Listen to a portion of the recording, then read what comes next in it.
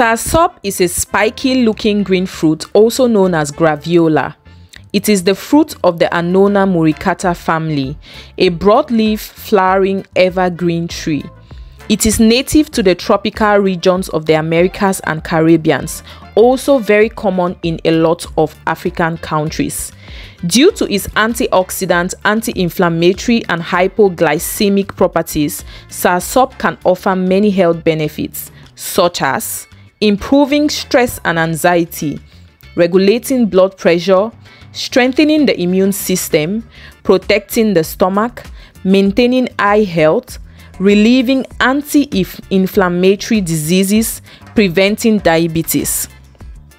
The tea leaves are very good for calming the nerves and good for high blood pressure. It is also very high in antioxidants. A lot of research has shown that it is anti-cancerous and can also shrink tumors. As for the taste, it is very delicious once ripe. The stem inside can be used for bedwetters, as a lot of people have said. Someone said in the comment section that they visited Jamaica for 2 weeks. They ate soursop and their mole disappeared on their face. That's amazing if that's true. Have you had soursop before? Did you like it? Did you not like it? Is it common in your country? I grew up having a tree behind our family house. It was cut down, which I regret that, but it's such a delicious fruit. It's so sweet. They say soursop, but it's actually not sour to me. It's very sweet, especially when it's ripe. So the reason why you see me washing with I'm using a little cloth and some dishwasher to wash up the skin is because you can easily interact with the inside part of your soursop whenever you're eating it.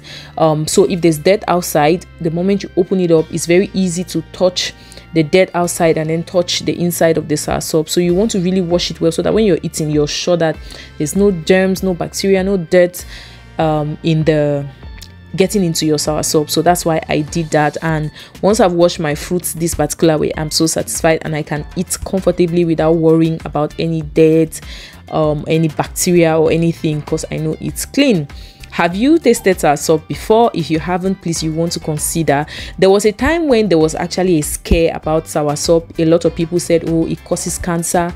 But then I came to realize that that was not a lot of people started debunking that story, that that's not the case, that instead it has cancer curing properties. What do you think? Have you ever heard of someone who has gone ahead to eat soursop and then it does the magic to their body? So you can see the stem or the stalk inside the soursop. That's what a lot of people have been saying can actually you guys see what I was talking about, washing your soursop. When you wash it, you can feel free to just touch the back and touch the inside and eat freely. Okay, so the middle stalk of the soursop, I wish I had pulled it out for you guys to see it. I hope I have a clip of that. But the middle stalk of the soursop, people oftentimes say that it helps to cure bedwetting. So that's what the seeds of your soursop look like. What I was trying to do right now is that since we have a lot of it, the person that brought it to us told us that if they all get ripe at once, let's pick out the pulps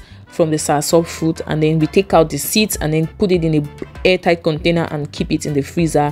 That's how it can last long. I've seen people make soursop juice.